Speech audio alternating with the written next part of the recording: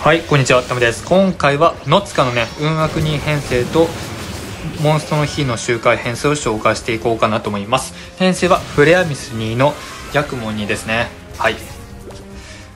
で、とりあえず、普通に友情コンボを拾っていって、しっかりと火力を出しに行ってあげてください。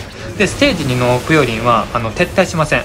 はい。なので、しっかりとルミナスレーとかでしっかりと火力を出して突破していきましょう。で、しっかりと 3P のヤクモでしっかりとボス火力を出していってあげます。しっかりとルミナスレイを接待してきたなって感じはしますね。そういう設計になってるような今回。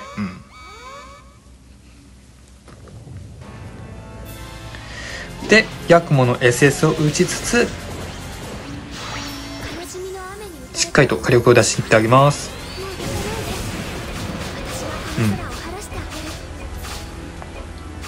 強いですね。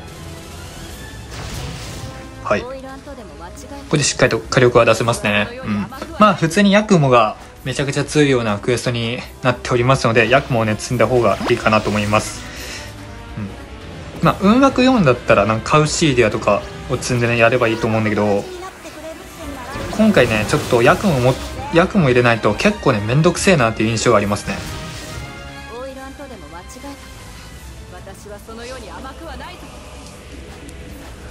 で、しっかりともうゲージ結構飛んでますね。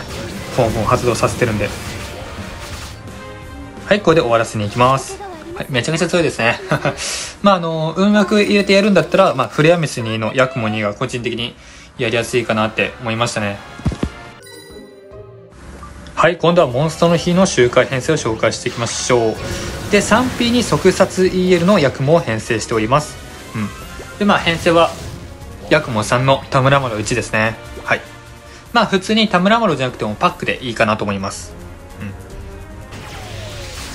で、3P に即殺 EL のヤクモ、これはね必須です。はい。これがねめちゃくちゃ強いんで入れてあげてください。で、しっかりと SS を打ってここを突破します。しっかりとここで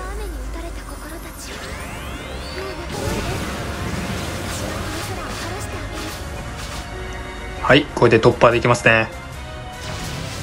はい、めちゃくちゃ強いですねこれで。その後フォンフォンがねしっかりと溜まりますので、フォンフォンを発動させて火力を出しに行ってあげます。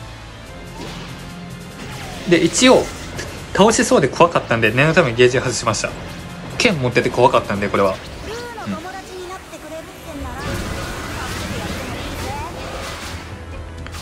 はい、これではい終了ですね。モンストの日で回るならばヤクモさんの田村物1もしくはパックかペルセウスとかで全然いいかなと思いますね。別に田村物にこだわらなくていいかなって思います。はい、ということで今回の月給曲クエストノツカのね周回編成を紹介してきました。ちょっとめんどくさいから自分はモンストの日でやろうかなと思います。じゃあバイバイ。